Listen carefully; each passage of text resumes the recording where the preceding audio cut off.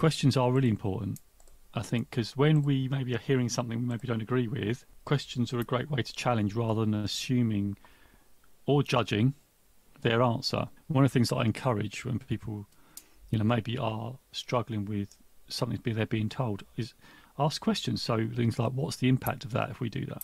So what you're doing is you're understanding why they're saying what they're saying, why they're meant to be maybe pushing on a certain point. And it could be there's pressures on them.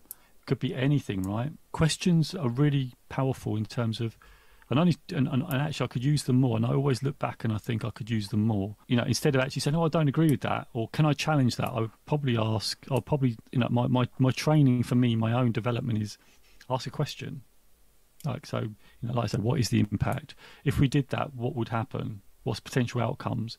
I want to just see whether, where it's coming from, but also whether my thinking's aligned with their thinking, and whether there's any potential ground for like the win-win we talked about with Stephen Covey as well. Like, because in every interaction, and as you said, Lee, I think you did it in your journal, that you want to leave every interaction and leave people in a better place than when you found them, right? I think that's what you had, right?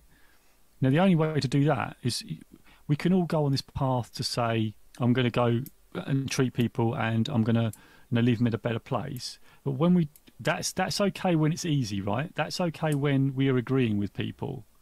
When we share a similar thinking thought set, or we're quite similar types of people, the challenge comes when you don't agree with somebody. How do you still reach that point of leaving them in a better place, right?